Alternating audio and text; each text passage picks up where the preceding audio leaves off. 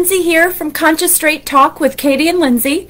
Katie today is still quarantining for COVID, so we're missing her. I know she'll be back on Monday to bring in the new year with us. We have a new set. We've got great new topics coming for you.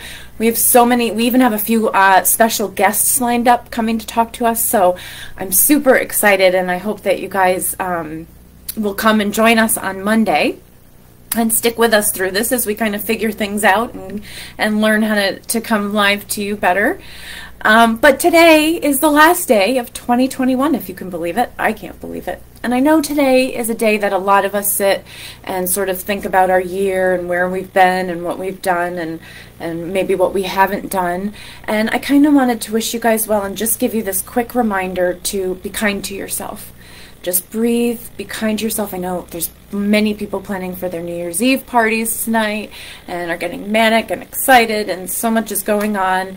So I just wanted to jump on and remind you to breathe.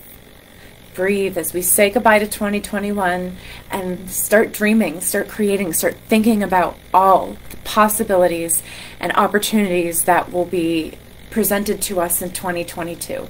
So with that, you guys, I just want to wish you a Happy New Year. I want to say peace out 2021. I am so glad you're over, and I cannot wait. There are so many exciting, wonderful things happening in 2022.